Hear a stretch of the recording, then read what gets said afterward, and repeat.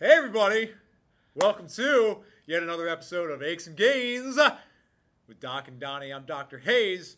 Donnie, What's up, man? what's up? So you got your Penn State shirt on today. This is because alumni we're talking to the younger kids today. We're talking to the younger kids today. So I am a proud alumnus of the Pennsylvania State.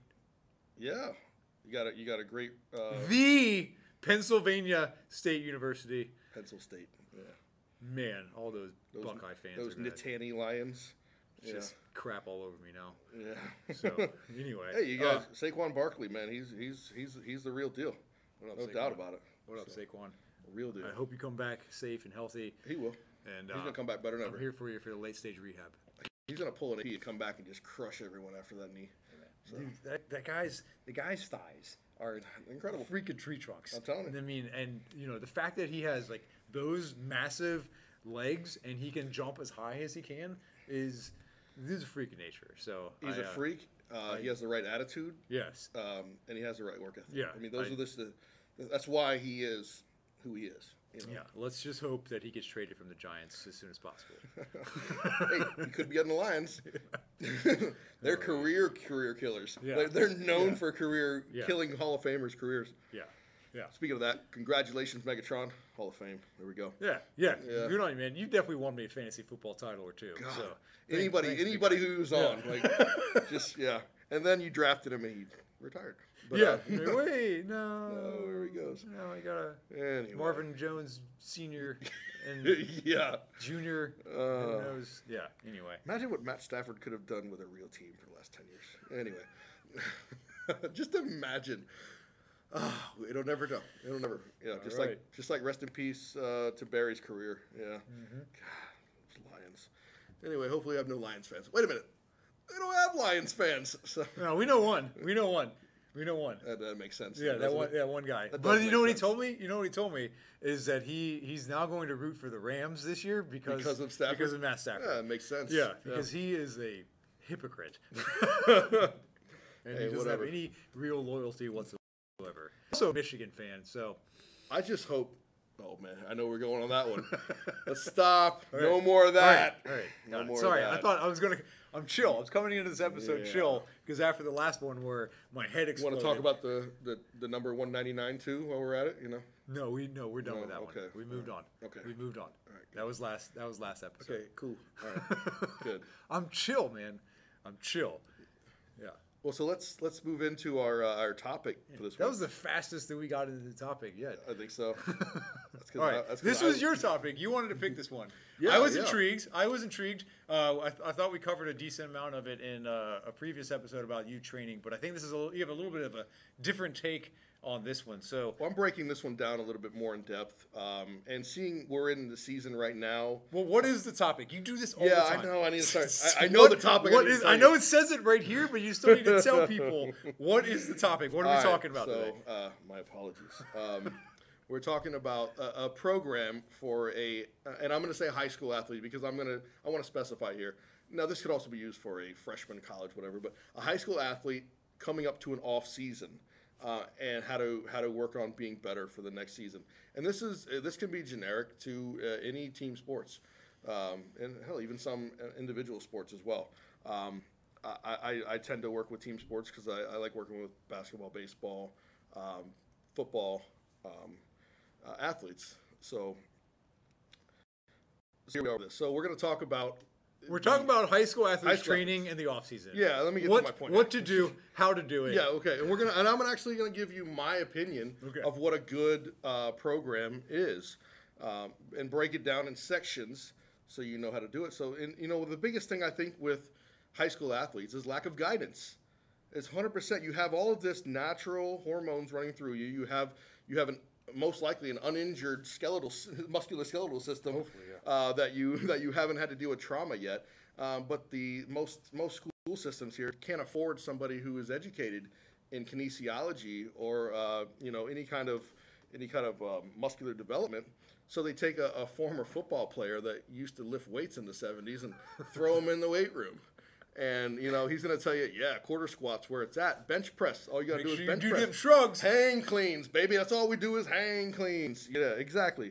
So, unfortunately, they're being misguided. You know, and I want to help out that high school athlete that has the ability to be great with some guidance. So, first off, we want to talk about the first. What we do is we get off a season. All right, so you take a week or two when you get off season towards the end of it, just, you know, for mental clarity. Especially if you're a football, maybe even baseball, when you're dealing with long games, mental clarity. Do what you want to do. Do what you haven't been able to do for the last 3, 4, 5 months. You know, within reason. Be safe. But you know, enjoy yourself. You know, get out there. You know, you've sacrificed a lot during a season, especially as a high school athlete. You don't get to do as fun stuff that other people do. After school, you're at practice when everybody else is, you know, either working or having fun with their friends. So do some stuff. All right, take that time. And then when we get into the point where now we want to address any injuries that we've had. So the first week or two in my program here, I'm going to say we address injuries from the season and reacclimation into a program-structured gym regimen. And that's where I'm going to hand this over to you real quick because your specialty obviously is rehabilitation, especially with athletes. So tell me how you would take somebody coming off of a football season that they played 10, 12 games and they're not injured traumatically, but they have a lot of wear and tear, if you will, over a season. So go ahead. So, I'll get to that in a second. I actually want to address the first thing that you kind of touched on, which I think is the most important part of all this, is to do something for yourself and to kind of have like a psychological reset. Yeah. You know, so one of the things that we've not touched on, we had an entire episode about it before, is basically overtraining in the youth athlete. And overtraining happens with everyone, but it particularly happens with youth athletes because they don't really know what to do, and they're trusting an adult to tell them what to do. So do something different. You know, go just relax. Go play a different sport for fun for a little bit. To do something, do something you haven't been doing repetitively over and over and over again for, you know, the last, like you said, 3, 4, 5 months. With that said, yeah, you know, I mean, I after my seasons of football, you know, I would just have everything was like tight and sore, and I needed something to be done at the time back in the 90s. You know, we didn't know what to do. It was just kind of like, hey, just, you know, go rest. It'll be fine. Ice it. Ice it, elevate it. You'll be good in a couple of weeks. Yeah. You know, now we know about things like we talked about before, active recovery, doing some lighter intensity type of workouts, some body weight type of stuff. And so that's essentially what we would start with in the clinic, where someone would come in. I'm still going to do kind of my standard functional screens. I'm still going to do my orthopedic tests. I'm still going to assess, you know, joint mobility, you know, soft tissue flexibility. And, you know, these are things that we want to address. So anyone who's in who comes into the physical therapy clinic, the main thing that I want to improve upon, and the main thing we can make the most immediate improvements upon, is mobility or lack thereof.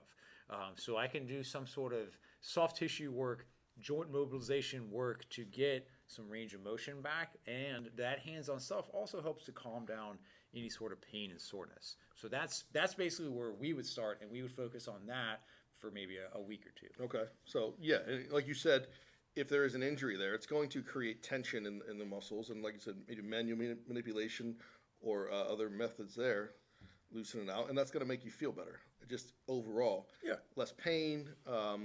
Like I said, mobility. You're going to be able to stretch more, and that's gonna help you psychologically wrap your mind around. Let's start this engine again and do it all over again. Because the reality of it is, sometimes even though you enjoy a sport, the off-field, off-court process can be mundane, can be monotonous, and can be grueling to the point where it drives you insane. So if you like I'll say Rob Gronkowski, when he retired, he said the best thing about it was not waking up Monday in severe pain every day.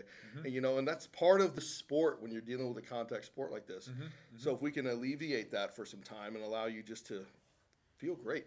I remember That's having. right. I remember, Don't rush back into this stuff. I remember having to take the SAT. They still do the SATs? Yeah, they do. Okay. I remember having to take the SAT, and I took the ACT the day after homecoming in high school, and my just from the season, because I played line, just bashing my hands into like blitzing linebackers over and over again, and I couldn't grip the pencil to fill in the bubbles on the Scantron, and that was just a regular thing that I dealt with for the entirety of the football season. Yep. So yeah, undo that.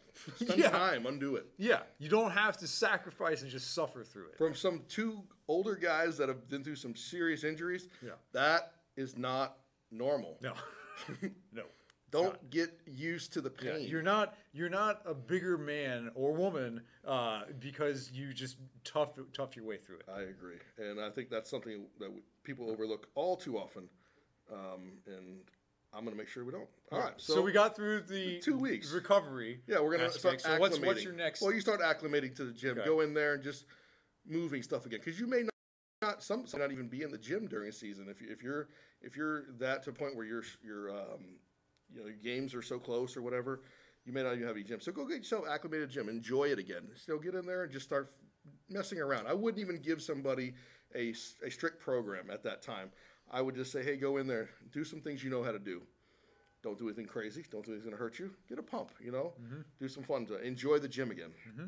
All right, then I like how there's a lot of psychological aspects. It's crazy how this works, huh? Weird. Keeping someone mentally in the game keeps them physically in the game. Yeah. Wow. Crazy. And I'm not even a doctor.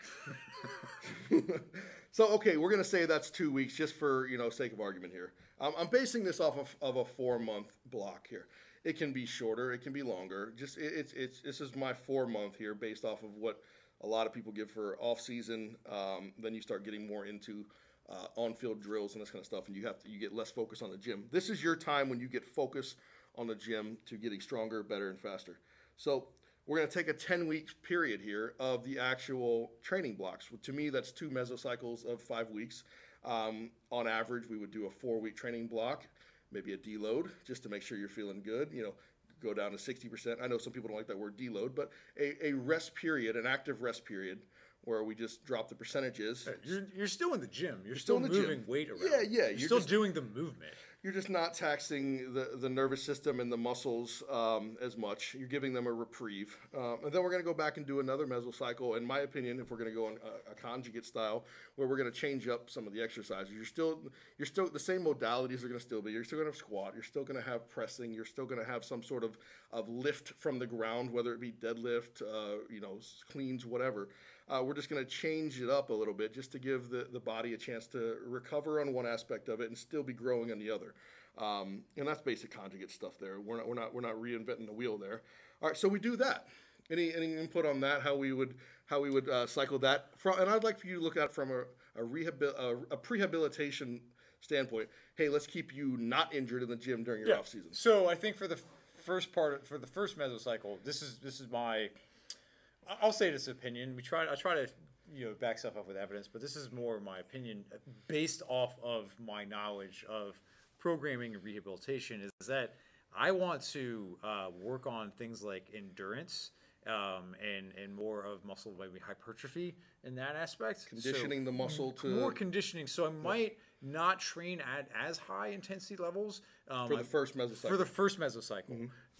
I don't know if that kind of coincides with it does. You okay? Yep. All right. So that's kind of what I'm thinking. So yes, all the movements I love. I love doing different movements. I love doing variations of traditional movements just to kind of challenge the nervous system. We'll call it that. But doing it at a point where all right, we're going to do higher rep sets to kind of get more of that hypertrophy and that endurance aspect. I guess the word people use is intensity on that one. We remove the heavy weights. Yeah. Add some more intensity, I guess, and we're extending our rep ranges. Yes. Yeah. But and maybe not going 80-85%. We're staying down maybe the 70% range. Yes. And doing stuff. Yeah. Okay, so that's we're on agreement there. And then the second mesocycle, maybe we move into more of a power building phase we're still not wanting to. I still don't agree with 1 rep maxes, except in a testing phase. But we still want to stay for most of the athletes between, even in a power building, 3 to 5 reps is the most least I would do as far as that goes. And we want to continue. The biggest thing for me in here is we want to continue progressing the weight while maintaining the integrity of the lift. Yes. And if you do those, you can stay in that 3 to 5 rep range and still do everything great without having to ever max out at that point. So, we've shown it in the evidence. We've talked about it. The evidence shows before you can improve 1 rep max by training at sub-maximal intensities. And if you have a trainer or a coach out there that tells you can't, please inform them, because there's enough information out there. It's right at your fingertips, and there's no excuse for that anymore, in my opinion. So, all right, so we do that. We create that, and we're doing accessory exercises along with that. We want to make sure, even when we program it, make sure we're trying to do accessory exercises that maybe coincide to your sport, It's almost like you're reading my mind. Oh, my Lord. Man. So, that's essentially exactly what I was going to say, is that now that we're in the second mesocycle, we're ramping up to just before the season. Yeah, we want to now make this a little more sports specific. Yeah, for, my offensive linemen, I'm going to do a little more of some cleans. Maybe for my running backs, my sprinters, I'll do a little more like some Romanian deadlifts, some single leg deadlifts to work on eccentric hamstring control for that sprinting that they have to do. This would also be, from my perspective, where I would want to work a lot on the accessory stuff, a lot on my areas of weakness. Okay. So, and almost like for injury prevention. So if I'm someone who, like with my testing that we've done, or your screening that you've done, you find, all right, well, for some reason, like you have weak quads. We need to do like a little more quad dominant type of stuff. Throw some sissy squats in there. We'll do some other things that are exactly for some reason. Like you're a pitcher, and even though we've done a lot, some sort of like overhead stuff or some pulling, you still have some rotator cuff weakness. Where we're gonna do like a good old fashioned like rotator cuff strengthening program as your accessory work on top of the strength training that you're going to do.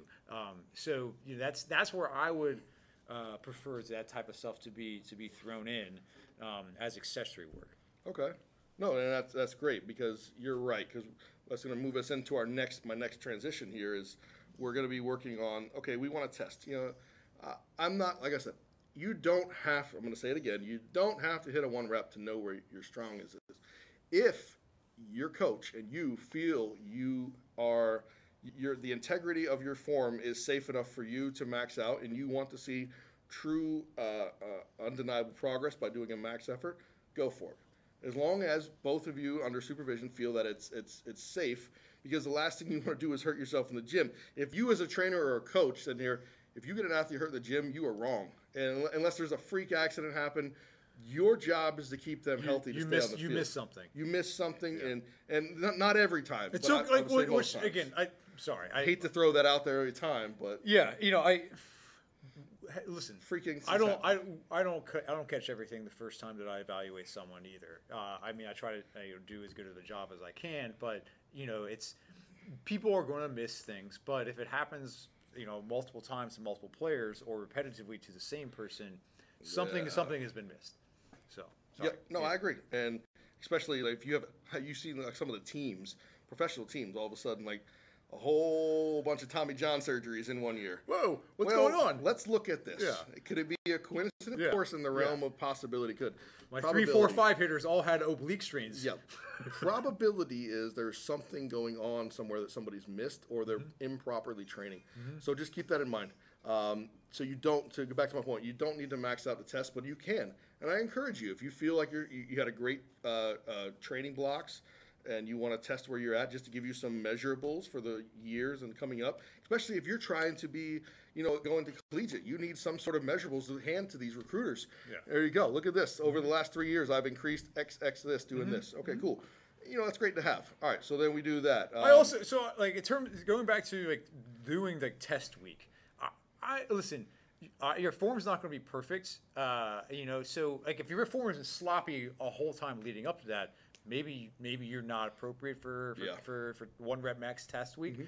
But form's been good. You've been hitting numbers. There's nothing seems to be dragging.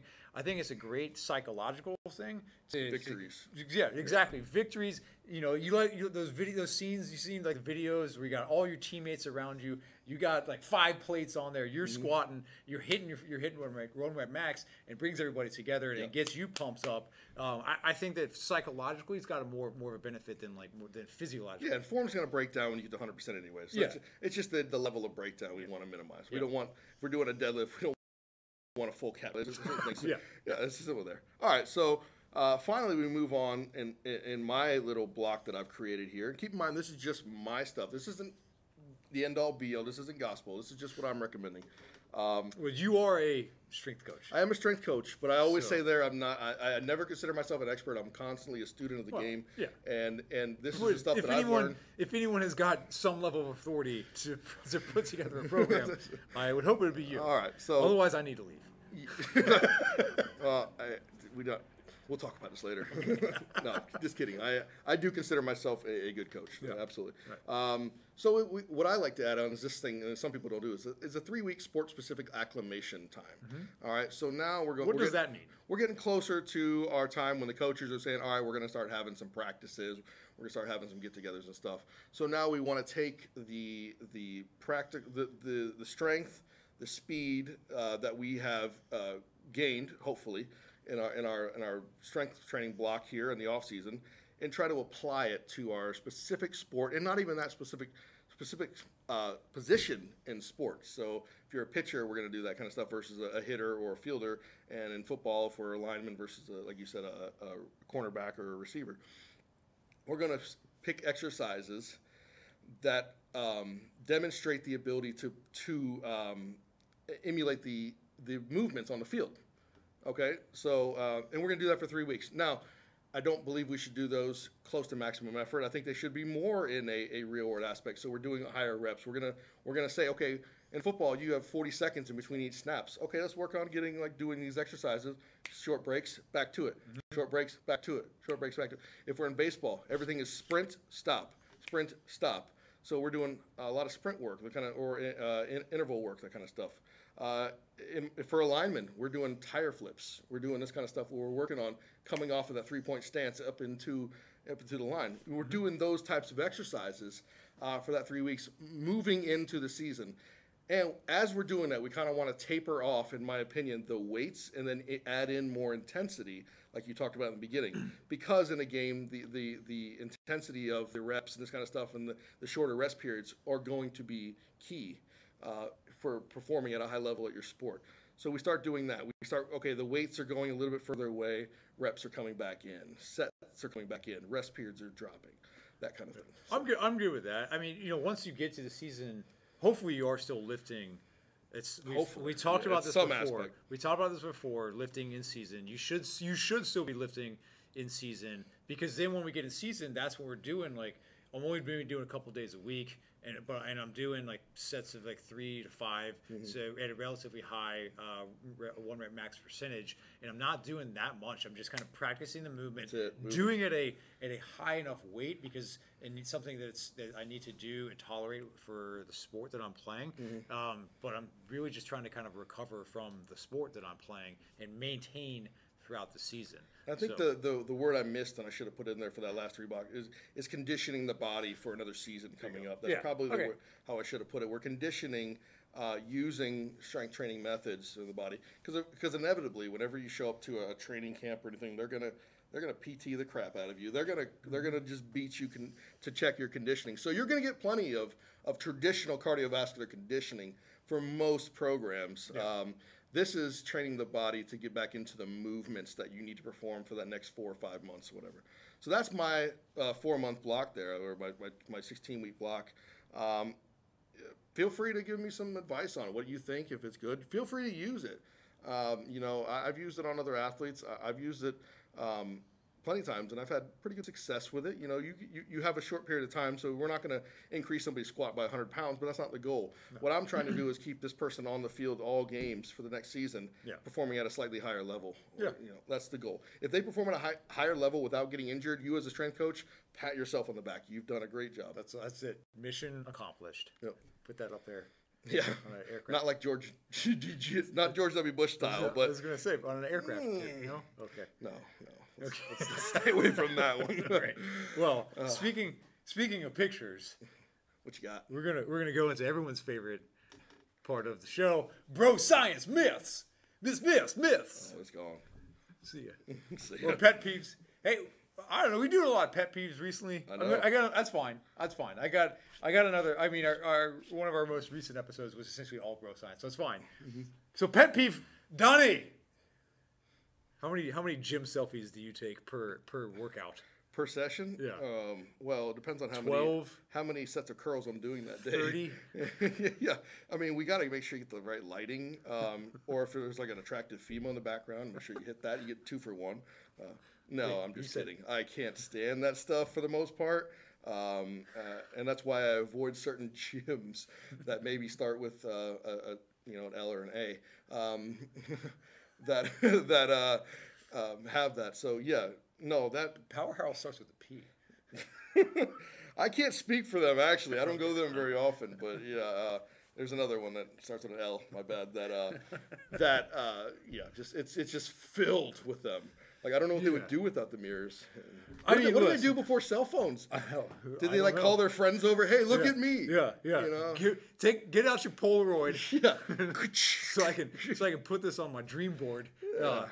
Look, I'm all for measuring progress, especially for your bodybuilders, your fitness competitors. Yeah. Like, hey, it's great. Show us your progress. Just don't do it in the middle of the freaking gym when I'm trying to actually do something to make myself better and stronger, and you're over here putting together your paper muscles. So I don't like. It's really there's one cable machine, and you're in the middle of it doing a selfie. Exactly. Yeah, exactly. Because what happens is the only places there are mirrors are places where I actually need to see myself and check my technique for my lift to make sure that I'm not doing something inappropriate. And that's where you happen to be standing. Not happen to be. That's on purpose, my friend. Okay. All right. Because that's where the best lighting is. Yeah. That's fine. So, yeah, I mean, listen, this is old hat maybe. Maybe we're a bunch of, old white dudes who are complaining about the kids these days. But I'm trying to lift. Get out of my way. Just move. Go somewhere else. Old guys, we know we only have so much time to lift anymore. We're getting old. Yeah, exactly. Get out of my way. I want to do this. 22-year-olds I could do this forever. Yeah, exactly. I maybe only have 3 more years of this shit. Yeah. So I don't know. Whatever. I don't get it. I don't get it. Like, we know you're at the gym. Everyone knows you're at the gym. You checked in already. You checked in. You posted. You tagged them on. You tagged them on whatever it is that the kids are using these days. You made a post earlier this morning that you were going to the gym tonight. Yeah. We know, man. Yeah. Everybody and I knows. love that you're going to the gym. Yes. Keep going to the gym, man. Don't stop. Yeah. Don't stop. Just stop taking pictures while I'm trying to, perfect my snatch or my overhead squat. Like, do it like the rest of us do it. Quietly in the bathroom so nobody sees you. Okay. Oh, we're talking about still selfies, right? I don't know. Are we? Yeah. So there you go. Have some shame, my friend. Yeah. No, you look, trust me, we all know you look great. You look great. The entire town knows you look great. Yep. You can bring in all of the news team and they all know you look great too. The hot chick staring at you, we get it, Yeah. Well, she probably thinks you're an idiot, but just stop. Just stop. Okay. All right. So, on that note, where can they find your Instagram selfies? Or my gym, where we have actually, ironically, a bunch of mirrors. That has horrible lighting, though. I got to work on that. Strength and Performance Institute right here in sunny Clearwater, Florida. Actually, it's not too sunny today, but ironically. But then Instagram. That's at facebook.com, by the way, Strength Performance Institute. You want to start over? And then Instagram.com/Donnie Kieran. And that's where you'll see my heavily filtered lighting selfies of myself where I love myself. Because every once in a while I see the right lights. I'm like, ooh, that looks good.